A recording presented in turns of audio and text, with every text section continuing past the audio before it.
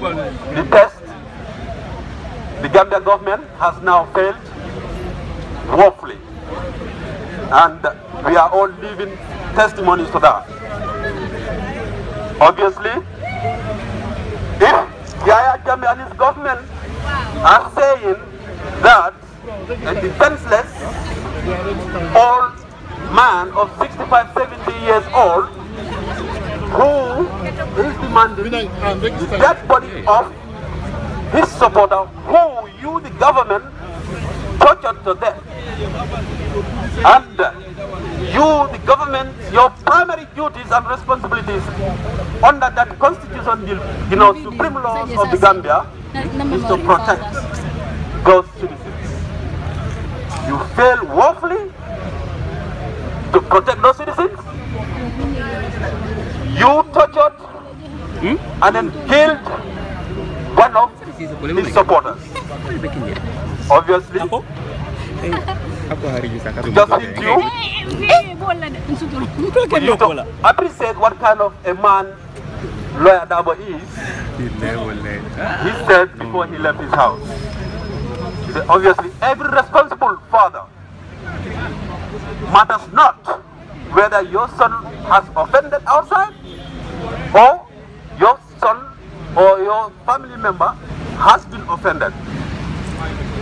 When he is in trouble, you just don't say, oh, I told him not to do it. You abandon him there. The right thing to do for every parent, responsible parent, is to go and get your child. Much more, if it is clear to you that your child is the victim, it is your solemn duty to go and at least, the least you could do is to demand for his release, dead or alive. And this is what he has done exactly. Before he went out, he made it abundantly clear to the Gambian people, to his supporters. Anybody who is following me must abide by these simple principles. That is, principle of peace and justice. No insults, no vandalism, no violence. All what we are doing, we going out with a Gambian flag, demand solo standing, dead or alive. Exactly, that's what we did. Obviously, he's been arrested. He did not resist arrest. His executive entirely have been arrested. They did not resist arrest.